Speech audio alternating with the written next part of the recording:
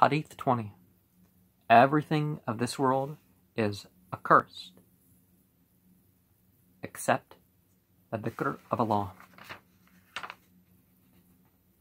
The Messenger of God, divine contact upon him and wholeness, has said, the world and all its contents are cursed, except the following three: dhikr of Allah and everything that is near it, the alim, and the student, the seeker of knowledge. An Abi Hurayrata qala sam'atu Rasulullah sallallahu alayhi wasallam ma yaqulu dunya mal'unatan wal mal'unun ma fiha illa dhikrallahi wa ma wallahu wa aliman wa muta'allima.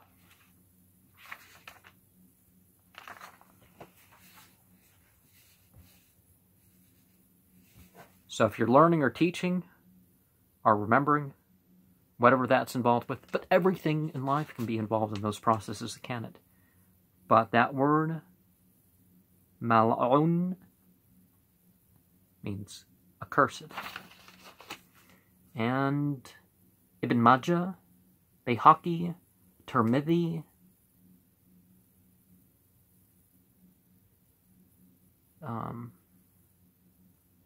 I think that's it with the list of the narrators.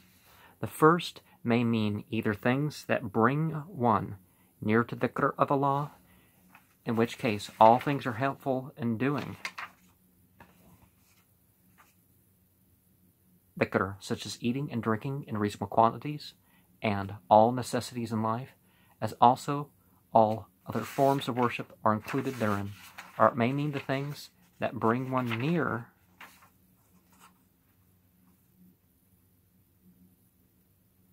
to Allah, in which case it would mean all forms of worship of Allah. And the dhikr would mean a special form of dhikr, whereas an illiterate man cannot recognize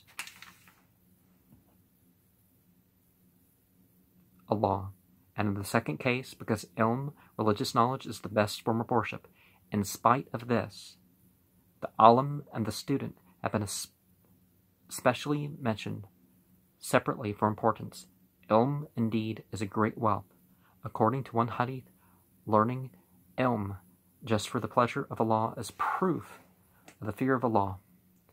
Traveling in search of it is a worship. Memorizing it is like praising Allah. Making research in it is like jihad.